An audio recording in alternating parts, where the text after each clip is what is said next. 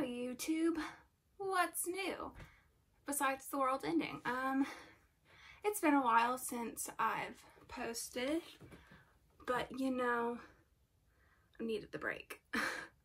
I've spent the last forever studying, and I just wanted to play some Breath of the Wild before Breath of the Wild 2 comes out, even though we have no news on when that's going to happen. So it's been a while. This is also my second attempt at filming this video, and no, it's not my cat's review. That is going to come up, just not now. So what is this video going to be? Well, I figured with the world practically ending, I would give some advice for some people who are looking at going to law school. So this is another one of those what they don't tell you about law school videos, or what law school doesn't prepare you for videos. Except this is what you're not prepared for about law school.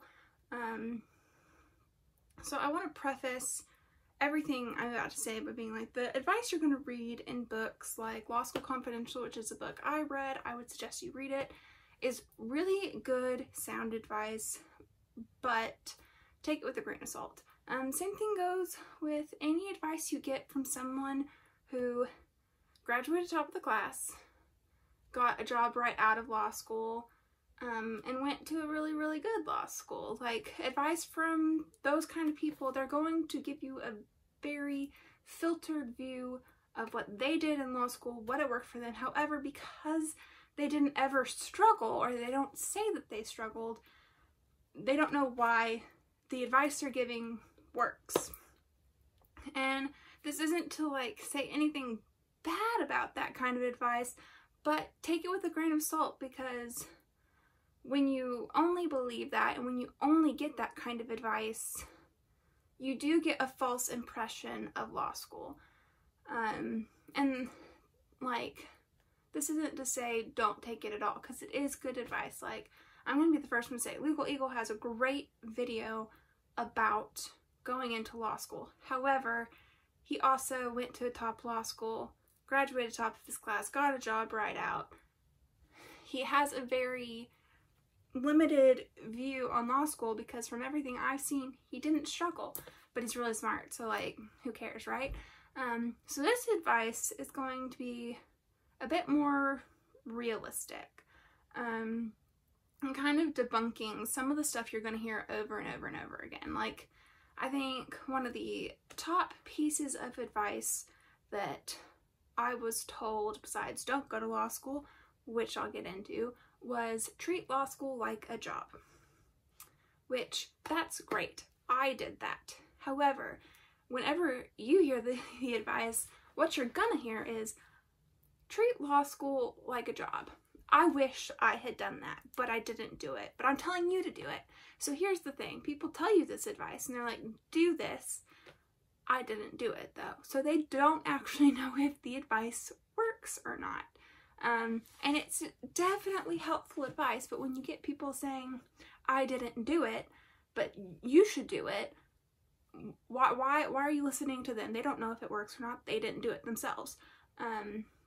So I'm here to tell you, as a person who did treat it like a job, I would get up around 7. My day would start at 8 when classes started, 8 or 9 when classes started, and it would end at 7 at night. And I would only do school related things in that time period during the week, even on Fridays. I know. On Fridays I did try to end a bit earlier, because typically we had socials and stuff to go to that I wanted to partake in. So the thing is, with that kind of stuff, is it really sucked the life out of me. Yes, I had my weekends free, but no one else did, because nobody else treated it really like a job. Yeah, they studied all the time, but they didn't really treat it like a job. So while it's good advice, it's not 100% a guarantee you're gonna get good grades with it, because I didn't. And I treated it like a job. I studied just as hard as everybody else, but I was just not as smart as everybody else. So treat that piece of advice with a grain of salt, because it may not work. And one thing that I've taken to heart is don't completely change how you studied in undergrad, because how you studied in undergrad worked for you. Yes, you need to adapt your study skills to how law school works, but don't completely do a 180 from how you treated school in undergrad, because you did well in undergrad. You can still do well in law school, but you just have to adapt your study habits a bit. But don't completely change them just because your buddy is doing something different from you. So, yeah. Other advice that you're probably gonna hear and you're gonna be told is visit your law school. Well, guess what? You can't do that right now. So I'm gonna give you some tips on how to talk to people in the admissions office, who you're likely gonna talk to, although it's kind of debatable right now if you're actually gonna talk to a student because law schools are basically shut down. But here's some advice. Number 1, look at the school's website before you make any calls to anyone requesting a meeting of any sort. Look at the school's website. Look at what they offer. Go through the full thing. I know that sounds so boring. You have time right now. Trust me. Look at the school's website, because that will answer probably about 80% of the questions you have, especially in regards to numbers and facts. So like median GPA, median LSAT score, all of that stuff will be on the school's website. So look at that first instead of asking it, because let me tell you something. The person on the other end of the phone either has the fact sheet in front of them and they're just reading off the fact sheet, or they're looking on the website of the school, which is something you can do. So look at the school's website before you call. The next thing is, if you do get a student worker, do not discredit them because they are a student. They are a student. They know the lowdown of the school better than the admissions counselors and the dean of admissions, because yes, they know the school, they know the facts about the school, they know what they're looking for admissions, but they don't know the school, which when you're looking to apply for law school, you have to find somewhere that's a good fit. So talking to an actual current student is so helpful, because not only do you get to see a feel of how the students are, but they're going to be able to answer your questions very well. Because some of the questions I would get were, what's the atmosphere of campus? Is it fun? Is it competitive? Do you do things aside from law school with people from law school? Like, students are going to be able to answer that way better than the admissions counselors, because they actually have experience with it. Because law schools change over time. A law school that may have been competitive in the 60s may not be as competitive now. For example, the school I went to, it was competitive in the 60s. Now, I could ask anybody for notes and they would not tell me no. I always got notes when I asked for it when I needed them, or when I needed to supplement my own notes. I always got help when I asked for it. So, but you wouldn't be able to get that really from an admissions officer, because let me tell you something.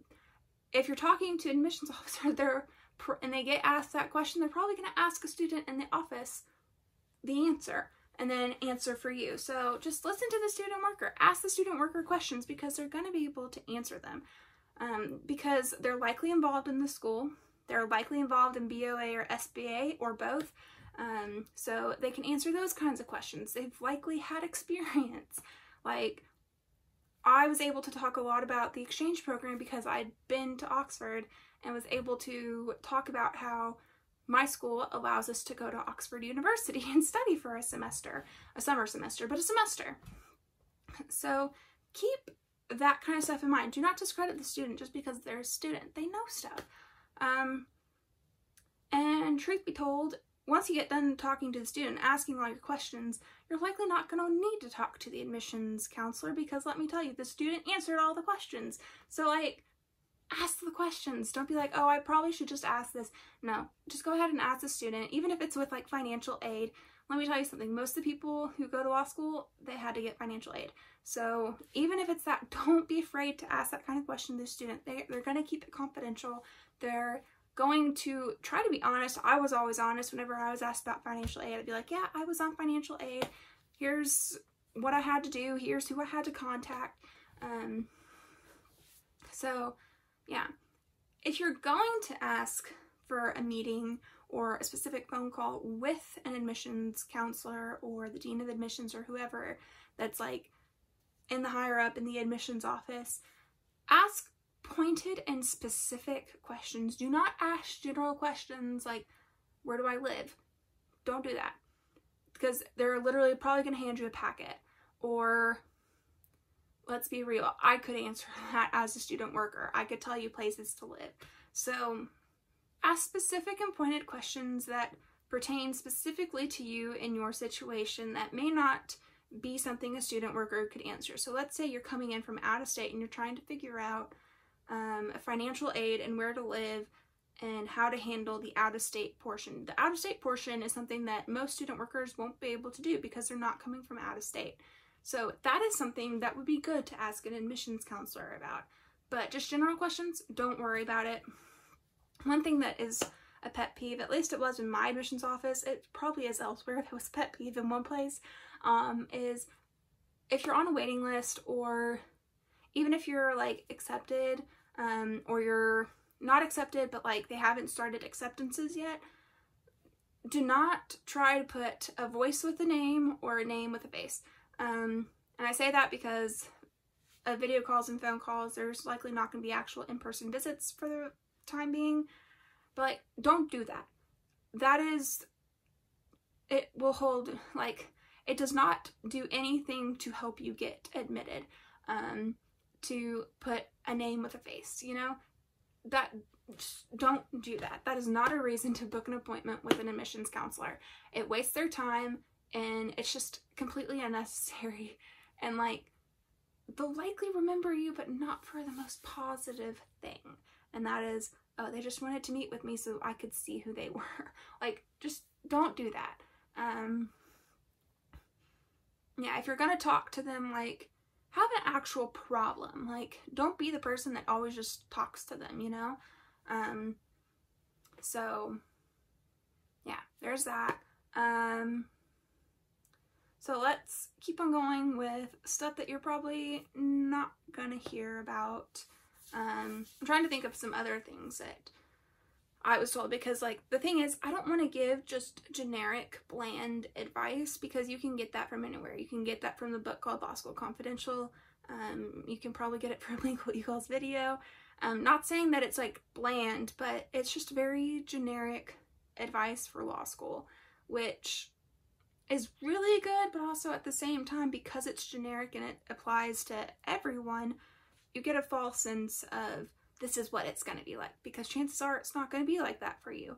Not every single law student is going to be top of the class, go to the best law school in the country, and get a job right out of law school. That doesn't happen for everybody. Statistically, that cannot happen for everybody, because the top of the class is only the top 10% of, like, order of the coif is only the top 10% of students. So, like, it's not possible. Which is why I want to do more real, I don't know what I'm doing with my hands, but more like realistic advice, and more just like advice to help you out that isn't just like, study a lot, treat it like a job, have a schedule, look at the town before you move in, or before orientation, move in about a week before so you can get comfortable in your, I don't want to give that kind of stuff because that stuff is known. I did mention at the beginning of this video that the top advice I got was to not go to law school. And let me explain this advice, because you're like, excuse me, what? Law school shouldn't be an off-the-cuff decision. You should make this decision with lots of thought behind it. You, when asked why you chose to go to law school, do not say because my parents wanted me to, because blah, blah, blah, blah, blah. You need to have your own reason that isn't attached to any person in your life. And so when I say don't go to law school, first of all, it's expensive. Second of all, it's something you really, really should think about. Honestly, advice that you will hear is take time off from school. Do not just go from regular undergrad work to law school. Take a year off, take a few years off, get an actual job. I took a semester off and got a job in something that was kind of adjacent to what I wanted to do. And I felt like that really helped me because I got a little bit of real world experience. I got a little bit of extra money to kind of cushion my financial aid, which was very nice. So yeah, take time off. Do not go straight from undergrad to law school, because here's the thing, if you get in a job, you might change your mind. Because it's a lot harder to change your mind about law school when you're in law school than when you're not in law school and you don't have all this commitment to it. But let's say you are in law school. Let's say you're in your first semester. If you don't like law school, do not feel obligated to complete it. Drop out with the minimal, what are words? Drop out with the least amount of debt that you can if you're not enjoying it. Because let me tell you, if you don't like it, you are going to be miserable, and honestly, you might not do well and you don't want to be kicked out. So leave on your own terms. And I know that sounds so harsh that you might be kicked out, but if your grades, like, you got to keep up your grades. And if you're not enjoying it, you have no reason to keep up your grades. So like, leave when you can with the least amount of debt if you're not enjoying it. So like, law school is not something that you can just take lightly and be like, oh, I'm smart, I can go to law school. Because guess what? I was smart, I went to law school, I struggled. I liked it, but I struggled. And I got to law school and I realized I was not the only smart person there. In fact, there were plenty of people who were smarter than me. One of my friends, she is absolutely amazing. During this horrible time in the world, she actually was accepting donations for meals to give to a women's shelter. Like, come on. She is absolutely amazing. But it was one of our first, like, things that the law school organized that was, like, outside of the campus. And she was drunk. We were at, like, a bar. We were having some fun. And she was able to talk about Kant and be on point about Kant, like, flawlessly drunk. And I'm sitting here like, oh my gosh, I can't even remember the name of the sociology dudes who created the theories of sociology, who created like the 4 main theories of sociology sober. I could barely remember them for the tests I took in college, because yes, I majored in sociology, so I learned these guys' names like 6 different times. And she could do this drunk, and I was like, oh my goodness, I'm the stupidest person here. So yeah, you might think you're super smart, but like, when it comes to actually being thrown into law school and like actually seeing the people around you, it can be really intimidating, and it can change how you feel about law school. Because that night I went home and I was like, I'm so stupid. Why did I choose to go to law school? I'm not near as smart as any of my classmates. But I held out and I graduated. So look at me now. I had to take the 4 exam twice. No, that has nothing to do with law school, with law school or anything. That's just me not being able to do standardized tests really well. But yeah, so just think about stuff like that, because your mind can change while you're in law school. So like, if it does, it's not the end of the world, but just be active and take initiative. If your mind does change and you realize law school isn't for you, don't be afraid to not drop out, but don't be afraid to pull out, because it's not the end of the world. So yeah. Other advice. When you're talking to the admissions people, so let's go back to the admissions thing. A really important question to ask to get a feel of the campus and stuff, because you can't actually go to the campus and see people interacting yourself, is when you're talking to the person, be sure to like listen to them, because you're likely not going to see them face to face. Be sure to listen to them and see when they're pausing and hesitating, and like just listen to the inclinations of their voice, because that'll tell you if they're BSing their way through what their answer or if they're being honest. So let's say you ask them about the atmosphere of the campus and like, oh yeah, everything's great. And they're like struggling to come up with words. Ask them specifically, being like, okay, so how hard is it to get notes if you missed class? And if they still struggle with an answer, they're probably in a competitive environment. or ask them about how professors are. One thing that I found really important to ask, and I started just including it in my tours more and more, is that career services, at my school at least, helps you post-graduation.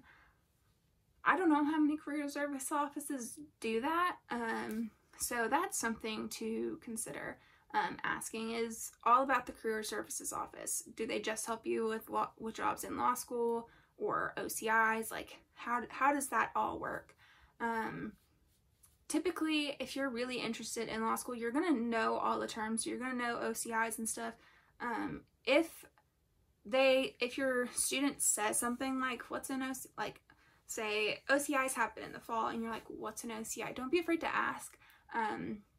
Don't just nod a lot. Don't just be like, yeah, because if they're good at what they're doing, they'll go back and be like, okay, so did you understand that? Don't be like, yeah, I understood that totally, and you have no idea. And you're like, what's an OCI? Don't be afraid to ask what an OCI is. It's an on-campus interview. It's where all the big firms typically get all their hires for the first year after law school. Or for the second year like internship. So like, don't be afraid to ask questions like that. Don't be afraid to ask them to clarify. Ask about career services. Ask about professors. Ask about campus life. And just like make sure you're actively listening to them, because if you don't, you might miss cues, because like I said, right now you can't go to campuses to actually see the atmosphere for yourself. So you have to rely on the people you're talking to over the phone. So you got to dig into it, because one of the most important things about law school is the atmosphere. You're going to be with these people for 3 years, and let me tell you, it's like high school. You go back to high school. There's cattiness like high school. There's cliques like high school.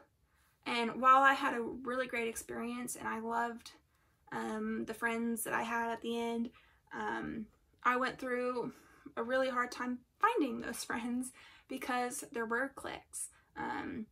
But like I said, even people I wasn't in a clique with, I could ask them for notes and they would help me out. One of my friends, my last year of law school, my first semester, I was cold called on the first day.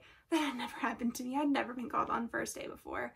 But I was called on the first day, and luckily I read the case, but my professor asked me about a specific quote, and I was trying to find the quote in the text. I was like, I don't know where this is. And so one of my friends was texting me, because yes, I used my computer, and yes, I had my texting app. One of my friends who was in one of these cliques, she was very smart. She was like texting me the answer, and finally like I talked myself into the answer, luckily. But she had texted me, and after class she was like, oh my gosh, girl, I'm so glad that you had already answered it by the time I sent you the text, but I'm here for you. So even though the cliques happened and I wasn't in the clique, I was still helped. So like, that's the kind of atmosphere that you got to be aware of. Like, sometimes that's not going to happen. Depending on the law school, that might not happen. And I'm not saying everybody's going to have an experience like Elle Woods, but I've never been to Harvard, so I wouldn't know. But that kind of stuff can happen, where there is cattiness. But I was lucky that my school, I never really saw that. So yeah, don't be afraid to really dig into these questions, especially since you can't see it yourself. You can't go in and see a class. Like, most of the times on a tour, if the law school you're looking at is good, they're gonna have a class that you can sit in on. So you don't get to see that. So ask them about that, because that's the kind of stuff that can help you realize, oh, this is where I want to be. This is a cool place. This is a place where I can see myself thriving. This is a place where I can see myself succeeding one day, rather than just being like, getting like these cold answers that are just run of the mill. Yeah, our law school's great, blah, blah, blah, blah, blah, blah, blah, right? So don't be afraid to dig into the answers you're being given, because you need the truth, especially right now when you can't go visit the school. and I want to, this isn't a preface, but I want to end all this saying the only reason why I can answer these kind of questions is because I did work in the admissions office at my school since my 1L year. I worked at it summer of 1L all the way through 3L. So I do have quite a bit of experience with admissions. I was very honest on my tours. I will say this, like, I'm not going to talk down about my school. I didn't on my tours, but I was honest, especially with my own experience and saying that it was hard, but I had a good time anyways, because law school isn't easy. It's not a walk in the park. So yeah, hopefully you get someone who's honest on the phone, because it's not fun to just listen to someone read off the numbers and tell you how great their school is. You want to know what it's really like, because you're about to spend 3 years there. So yeah, I think that's everything I wanted to say. I'm kind of upset that I had to refilm this video, but you know, it is what it is. At least this one doesn't have my dog barking in it. The first one, my dog was barking for like the first 10 minutes. It was great, because y'all know I don't edit things. We're still not doing that. We're still filming on my phone. So that's all I got for you. I hope you all have a great day, great night, great evening, whenever you're watching this. I hope this video helps you. If you have any questions, leave them down in the comment section below. If you liked the video, give it a thumbs up, because that helps this video reach more potential law students. And if you liked what you saw, you can subscribe. I will do more law school related content. Now that I am out of law school, I will do more content as my life goes on. I will also do non-law school related content. So if you don't like this, but you want to see me talk about Breath of the Wild for however long I talk about Breath of the Wild, go for it. If you want to see me talk about cats, subscribe, because I will. So that's all I got for you. Hope you have a lovely, lovely day. I've already said that. As you can see, I'm so good at this YouTube thing. Anyways, bye!